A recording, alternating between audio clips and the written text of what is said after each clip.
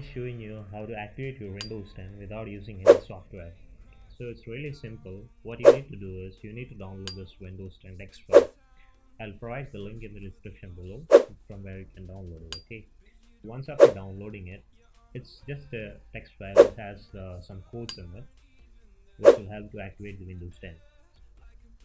Now before activating it, I'll just show you that my Windows is not activated. As you can see, my Windows is not yet activated, so we will activate it. And some things which you need to keep in mind is that you need to be connected to the internet, and after making sure that you are connected to the internet, you have to rename this text file. So you have to rename this text file into it's the extension of .txt, so you have to rename it to .cmd. As you can see that extension is not showing up. Now we'll go to control panel and appearance, and then file explorer options, view, and here you can see this hide extensions for known file types. Uncheck this, click on apply, and then OK. And now then again come to this text file and right click rename, and now you can see that that .txt file is showing up. This is the extension of text file. So what we'll do is we'll rename it to .cmd. So it will change it to an executable file.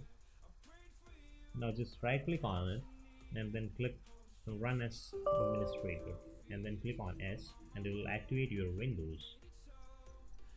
So it will take a bit time.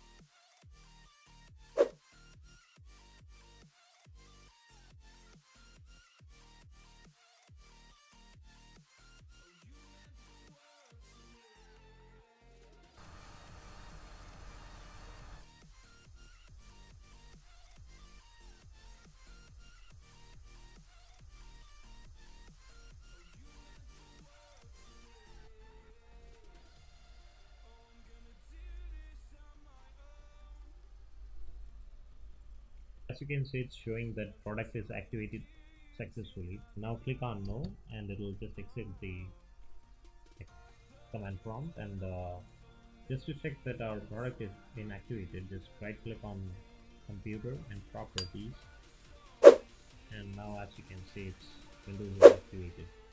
So it's a really simple trick, and you don't need any software to do so.